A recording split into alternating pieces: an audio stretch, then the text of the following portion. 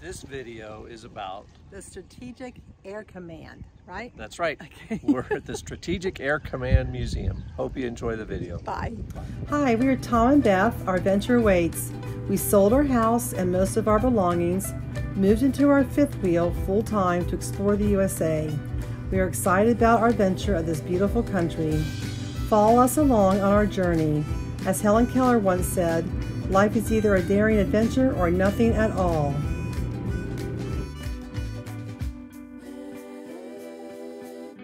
The Thor Intermediate Range Ballistic Missile. Look at how big this thing is. That's a pretty big. That is pretty big. How about that? Greeted with an SR-71 when you come in the door. That is pretty cool. Dedicated to those valiant strategic airborne reconnaissance crew members who gave their lives during the Cold War and to their families whose sacrifice continues.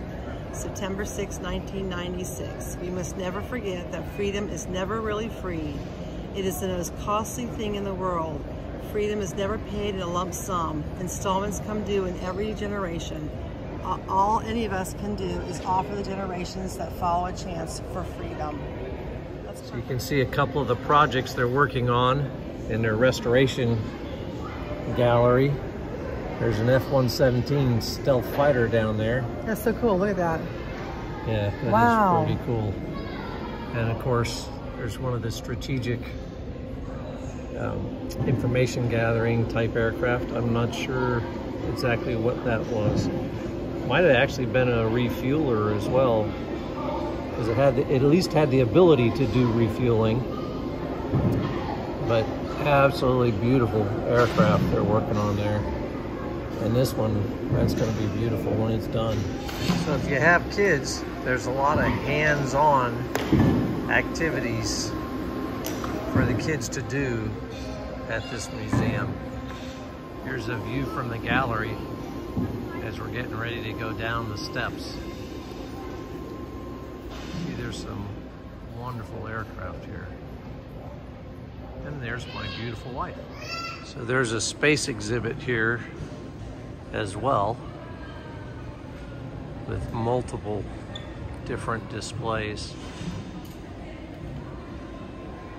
So over here is the Apollo boilerplate, which was basically same size, weight, and everything, used for demonstrations and research, and stayed active through the entire program. And then over here is an actual Apollo capsule with a bunch of cutaways, so you're able to see all of the different parts and components inside this capsule.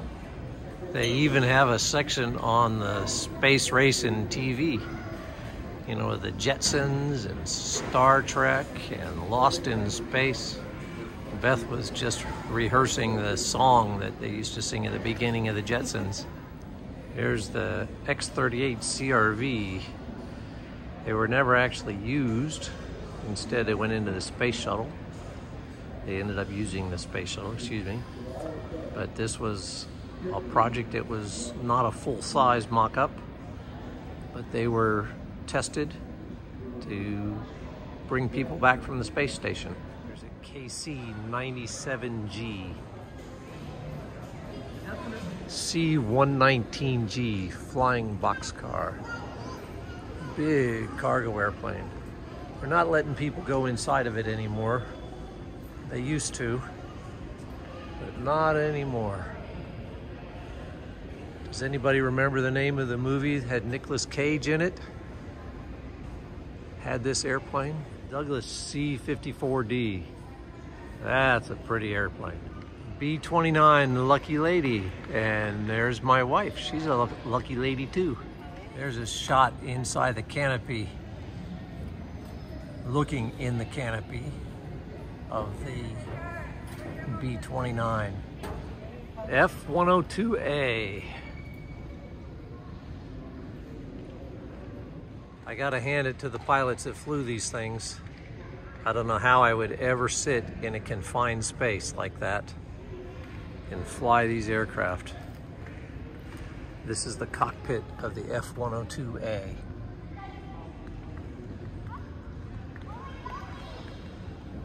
The bazooka, the Jeep, the atom bomb, and the DC-3.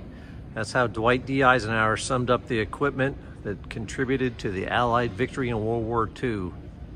The DC-3, also known as the C-47. Here's a beautiful example of a C-47. This is a MiG-21F. This one has the paintings of the North Vietnamese on it. That was acquired by this museum in 1990. So there's a view of the other side of that MiG-21. So here's some more hands-on activities for kids and others. Here's the FB-111.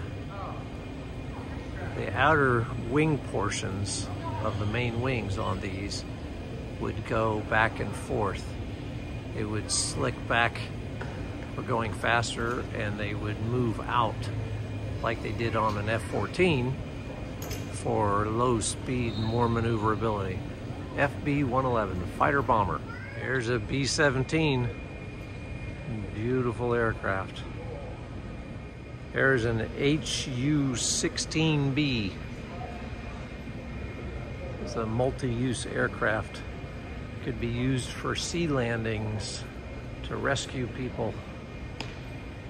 There's a B-17. Oh, that's not There's right. The B-47E. Beautiful big bomber. And then over here is a B-52. So here's an F-4. And then we move over here, Greased Lightning, B-58 Hustler. Tokyo to London, 8,028 miles in 8 hours, 35 minutes. This airplane was moving. Here's a B-57E support bomber. B-36. Say it was the largest production aircraft ever built. Look at this thing. That is huge. Look at how high those wings are up there. A-26 Invader. If you've seen the movie Always, they used a converted A-26 as a firefighting airplane. There's an F-86. Beautiful fighter aircraft. There's an F-84 hanging from the sky there. This is part of a B-25 as part of the Doolittle Raid exhibit that they have. You can go up and climb in and see what the inside of this aircraft looked like. It's amazing to see in here. Yeah, it really is. And then there's another B-25 over here to the side. This is the guy he flew in, right? Yep.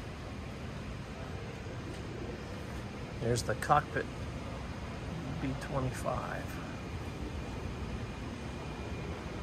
That was a B-25N. And there's another B-25 over here. Beth's uncle flew in a B-25 in World War II and was shot down over the Philippines. And he now lays to rest in Arlington National Cemetery. RB-45C reconnaissance aircraft. I don't know that I've ever seen one of these before. It's a pretty interesting looking aircraft.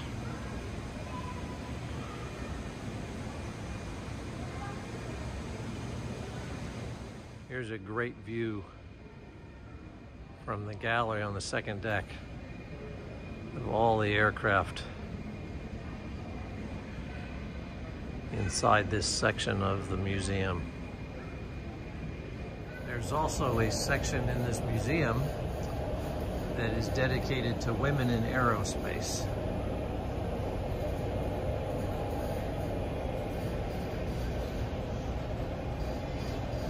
And their contributions.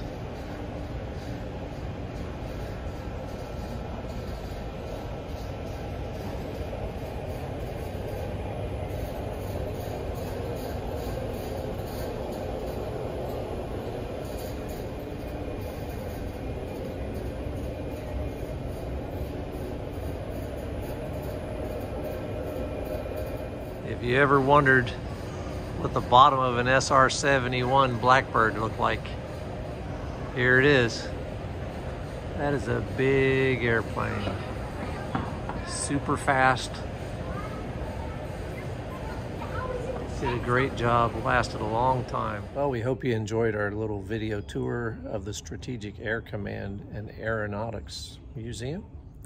And I also want to tell you that when you come here, they have a military active duty rate and a retired military rate. So make sure you ask about that because it is a little bit cheaper. I think it was $12 for Tom and $14 for me. So, because I'm just a military spouse, right? Yeah, she had the most important job though.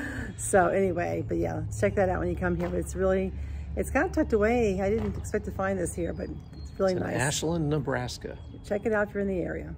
Yep, and please click and subscribe. I almost did what you did the other day. That's right. And we'll see you around the campfire. Bye.